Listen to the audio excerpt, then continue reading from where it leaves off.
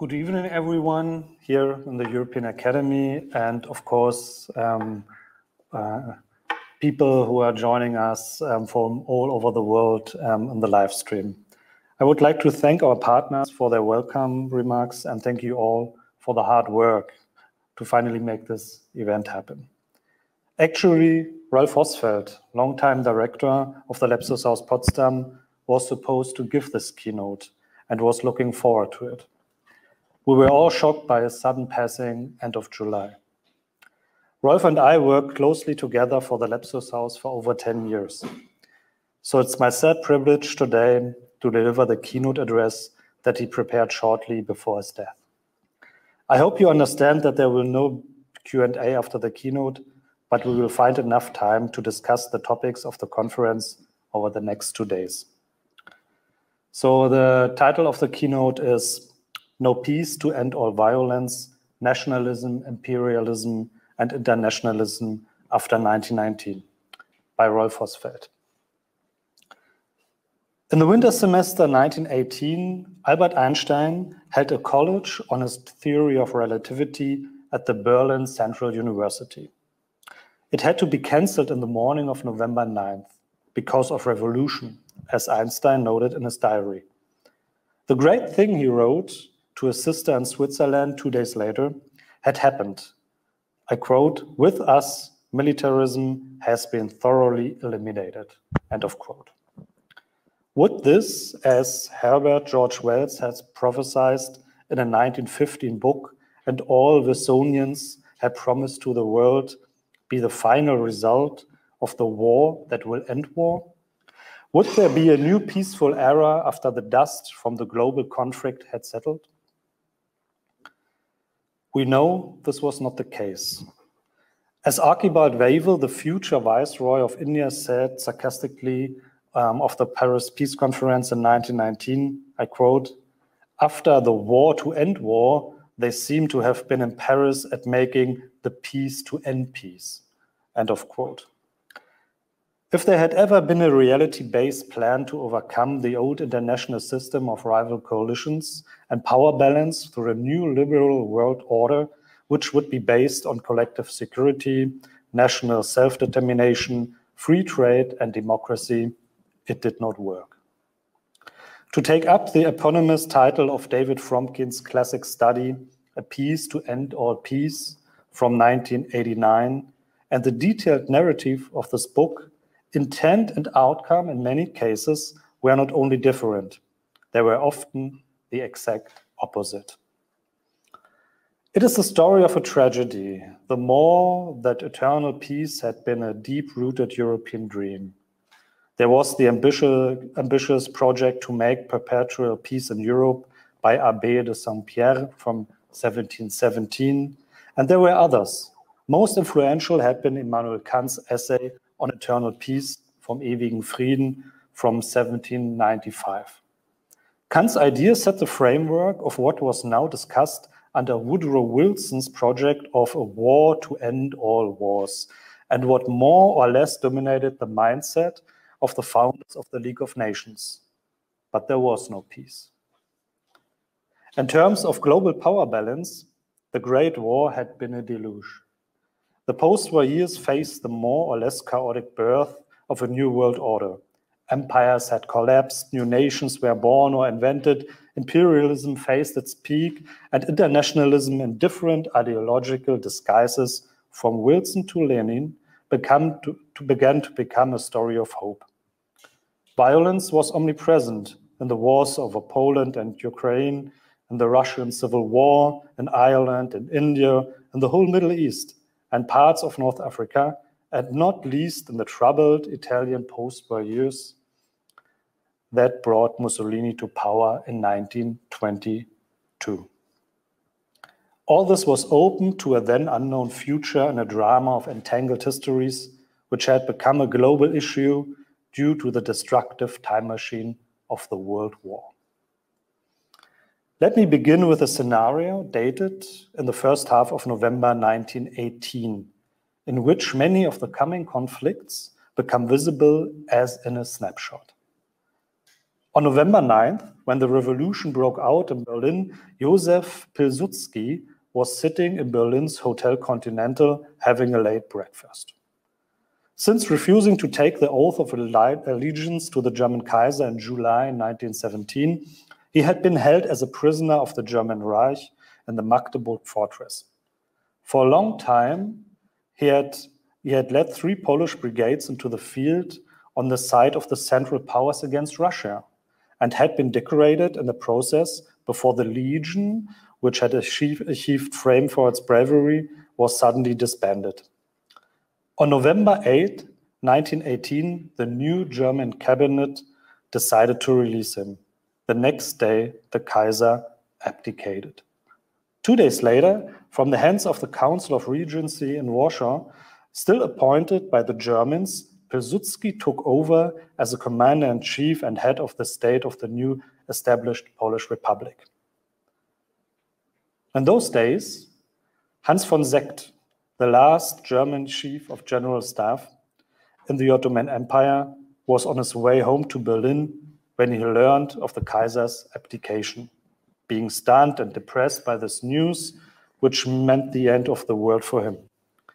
Seeckt and Pilsudski were quickly to become enemies.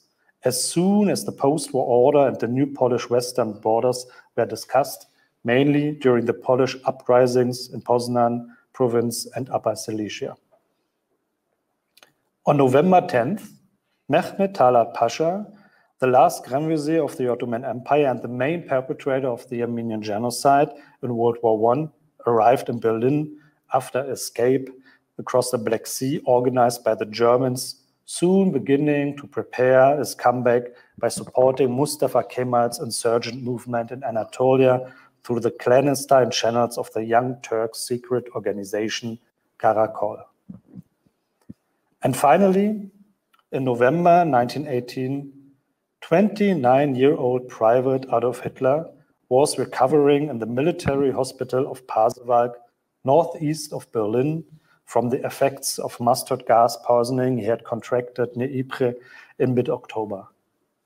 This news of the monstrous event of November 9, the revolution, the democratic revolution, and the abdication of the Kaiser, he would later say, had caused a deep-seated hatred of the perpetrators of this act to haunt him ever since.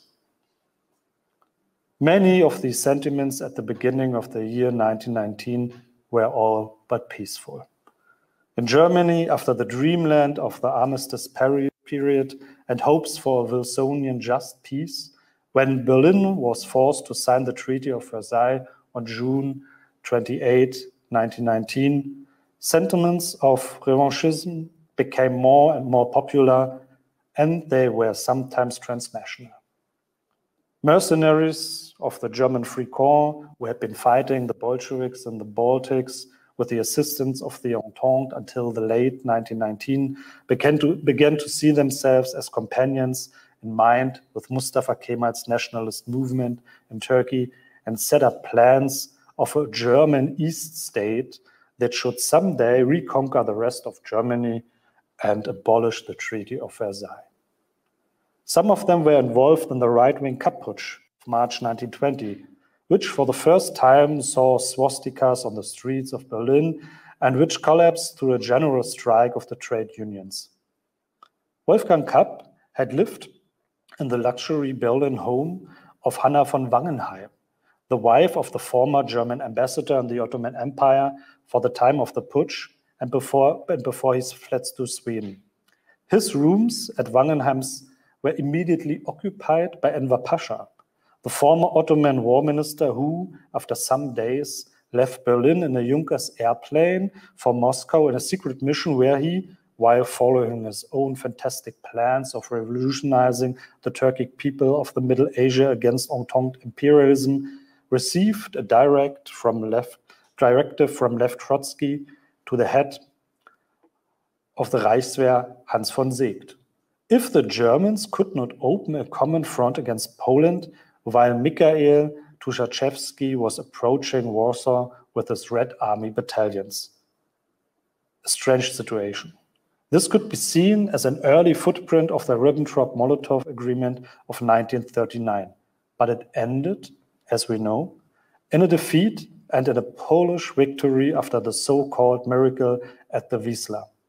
Eastern Europe stayed a zone of war, bloodlands, in the words of Timothy Snyder and the prose of Isaac Babel, for the time being, at least until the years 1922-23.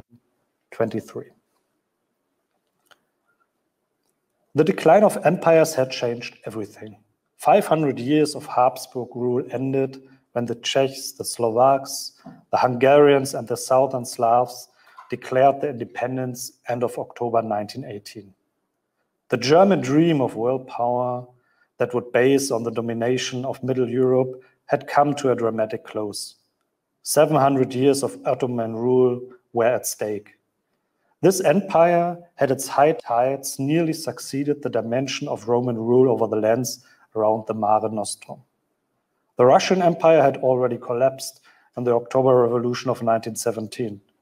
A new world order was creating itself, or was supported by the surviving participants of the older imperialist Great Game and parts of Europe and the Middle East. Altogether, 10 new nation states in Europe, League of Nations mandates and contested territories in the Middle East, and this happened more often through the normative power of the factual, nationalistic sentiments, as well as violence and imperialistic power policies, rather than through peaceful negotiations and conceived treaties. The Ukraine declared its independence after the Russian Revolution 1917. It had been occupied as a puppet state by the Central Powers after the Treaty of Brest-Litovsk in 1918, and again started an attempt of national building a year later, always contested by claims of Pilsudski's Poland in the west, Lev Trotsky's Red Army, and Anton Denikin's All-Russian White Army in the east and the south.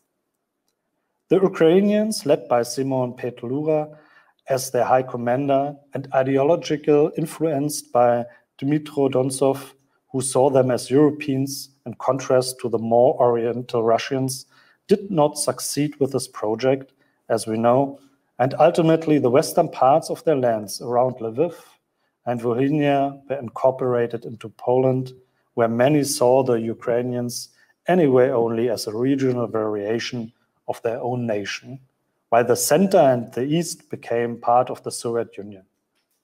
Yet, the 1 year of Ukrainian national uprising went along with so far unknown waves of mass killings, mostly of Jews in this region.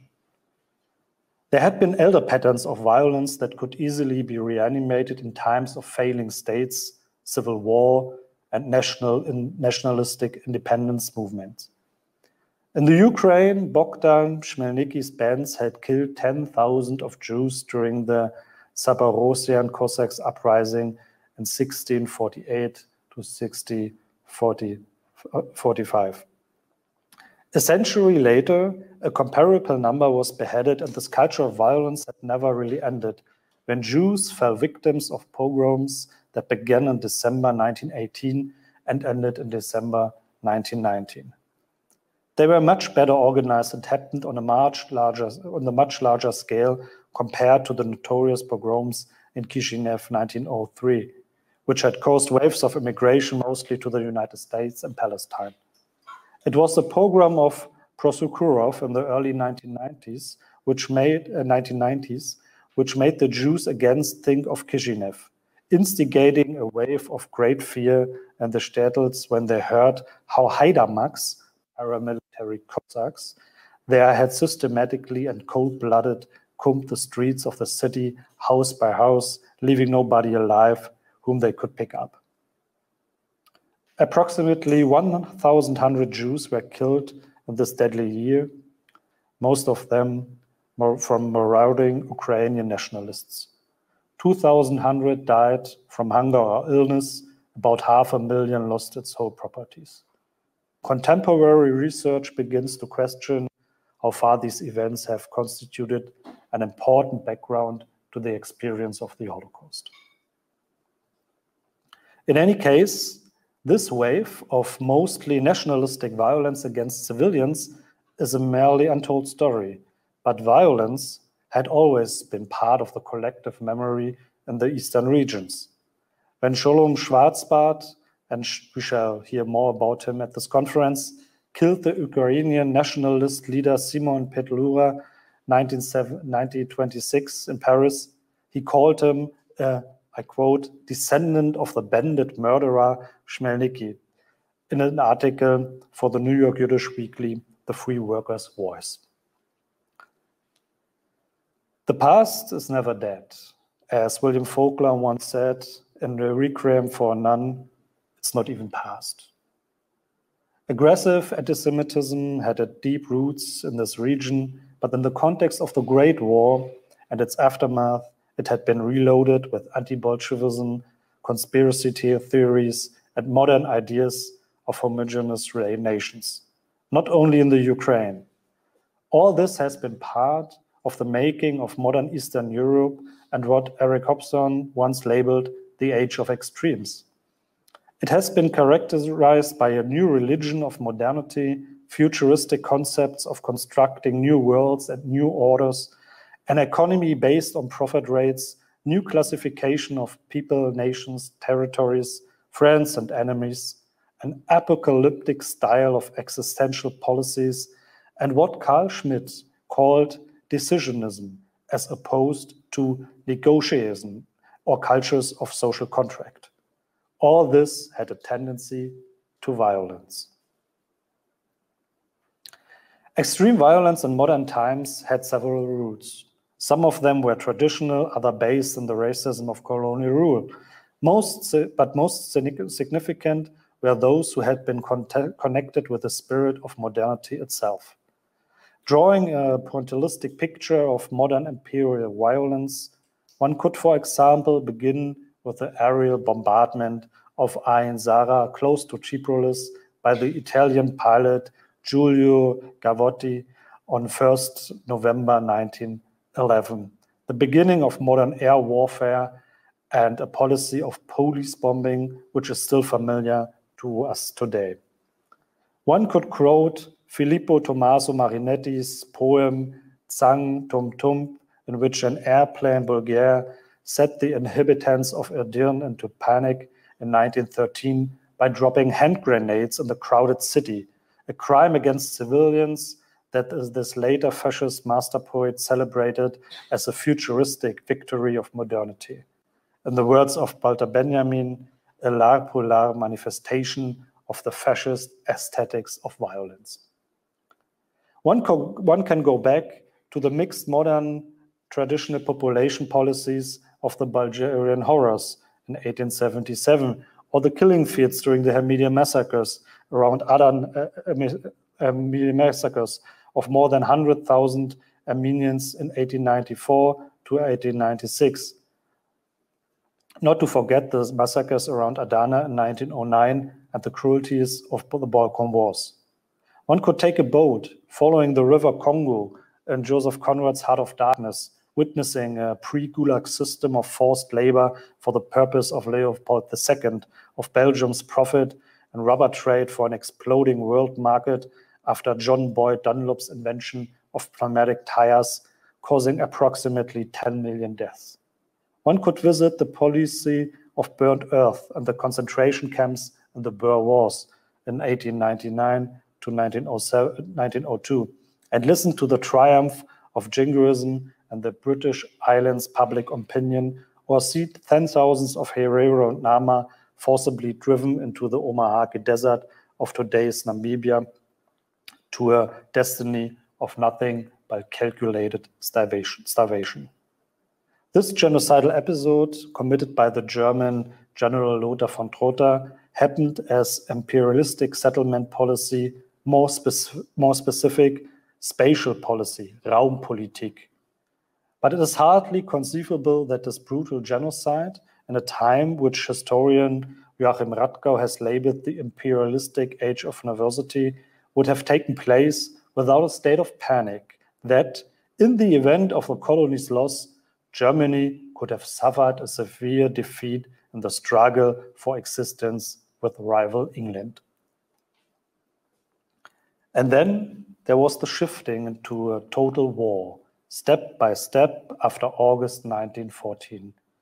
The phrase "la guerre totale," the total war, appeared at first in the French media in 1917. Total war had many faces.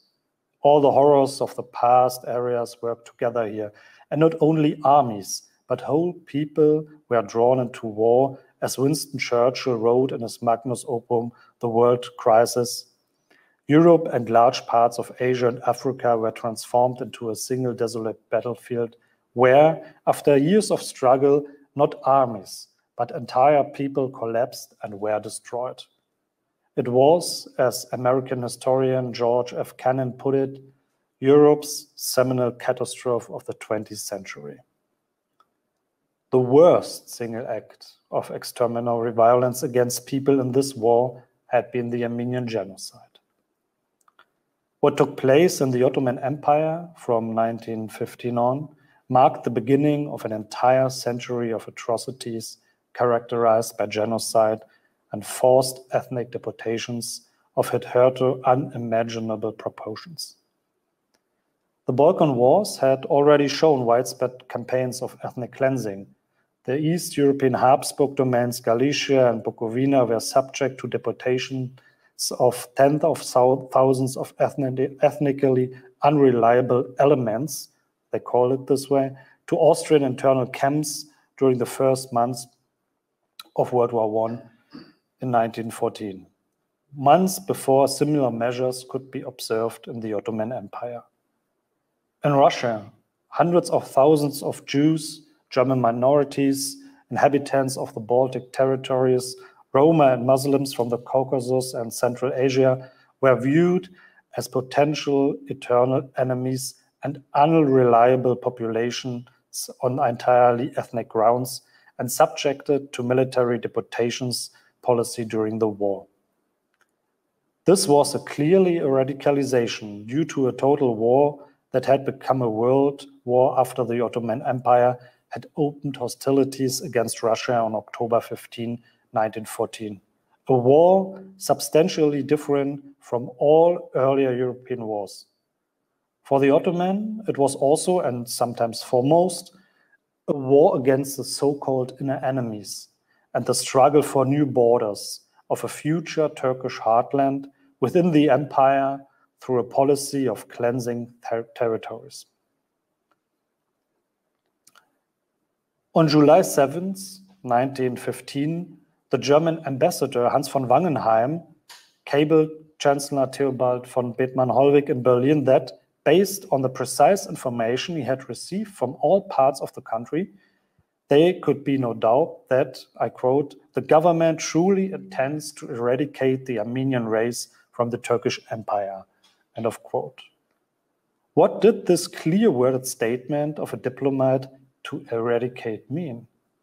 In contrast to the undoubtedly ruthless military deportation policies of the Habsburgs and Russians, the Ottoman domestic war against the whole people as imagined eternal enemies had the distinctly apocalyptic component of a final solution about it, for the first time in history. This envisioned a new and fundamentally Turkish Muslim order on the territory of a hitherto multicultural and multi-religious land, violent, Raumpolitik, spatial policy, executed by the genocide of Christian minorities, especially the Armenians. Since 1913, Constantinople had been ruled by a radical one-party nationalist dictatorship, which was explicitly associated with the absolute domination of the Committee of Union and Progress, CUP, over the society and an increasingly unified state apparatus. Thus, the CUP, as historian Şükrü Hanyolu put it, the avant-garde of a radical new type of regime that was to become frighteningly familiar in the 20th century. A model of totalitarian rule Central and Eastern Europe would not experience until the 20s and 30s and under different descriptors. The CUP thus invented a dark legacy. Governing under the auspice of a permanent state of emergency would, following Giorgio Agamben, become one of the innovative trademarks of modern political rule. The age of nationalism has always been accompanied by decisionism and the mindset of emergency, also in the Middle East region. Since the beginning of the 20th century, there had been recurrent waves of Turkish Muslim nationalism associated with a progressive ethnification of religion. In 1904, the Cairo-based journal Turk published the article "Three Types of Policies" by Volga Tatar Yusuf Akshura, which was regarded by many as a liberation manifesto and which formulated for the first time the idea of a Turkish nationalism based on ethnicity. According to Akshura, all attempts to unite different ethnicities and religions in one state had failed in the past.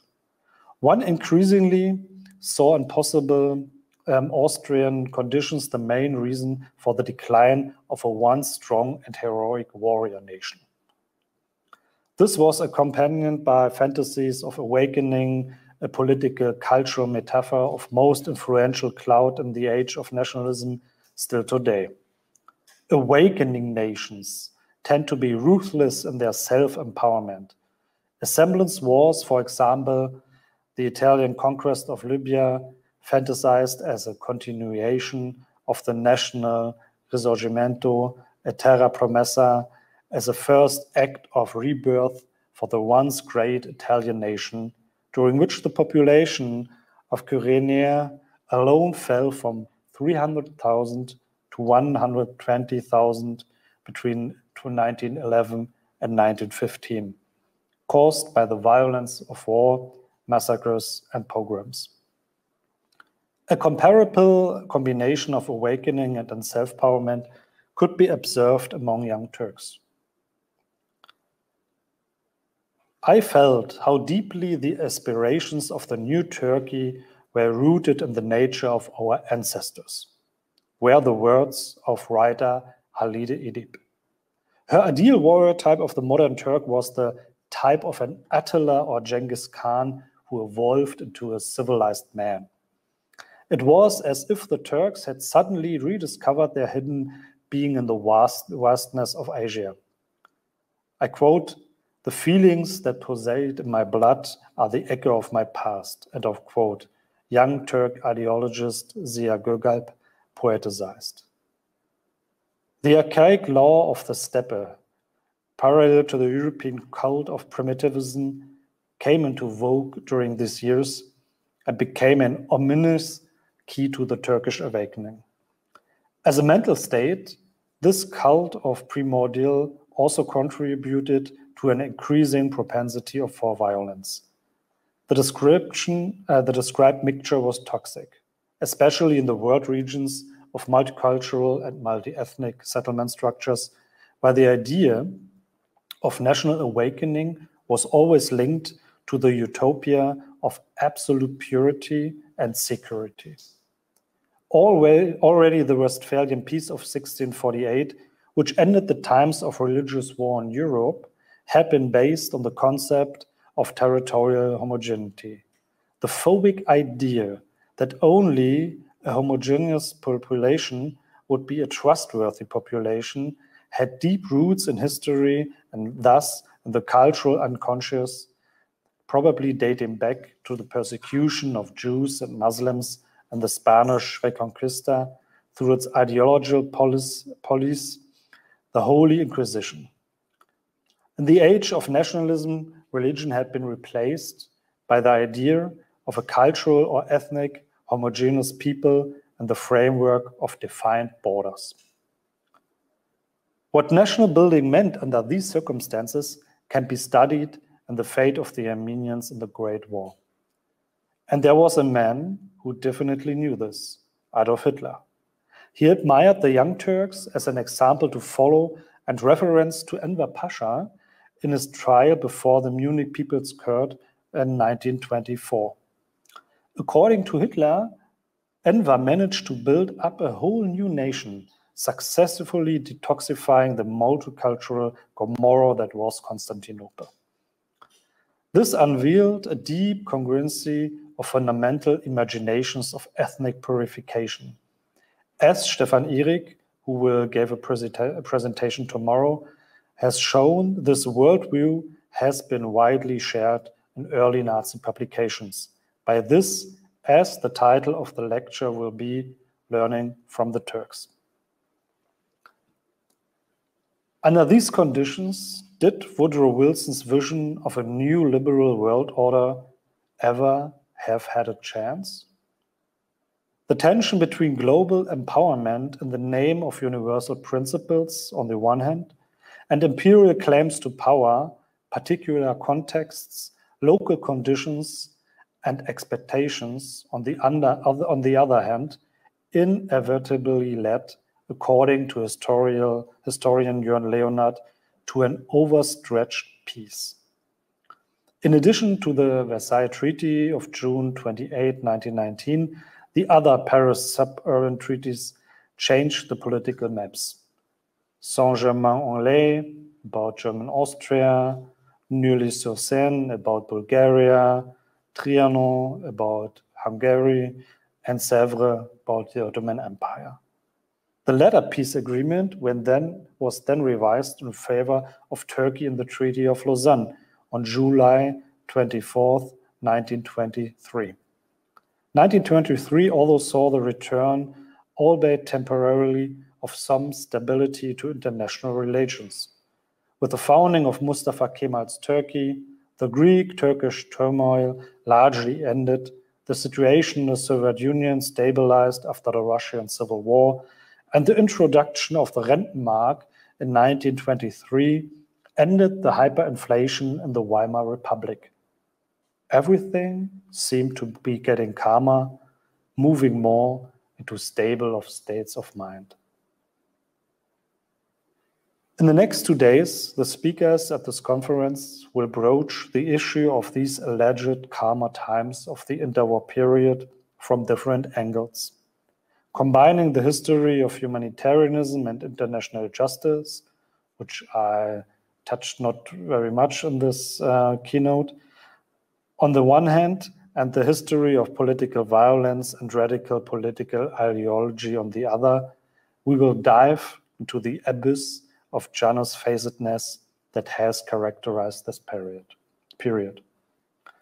You are welcome to join us and discuss everything in the next 2 days.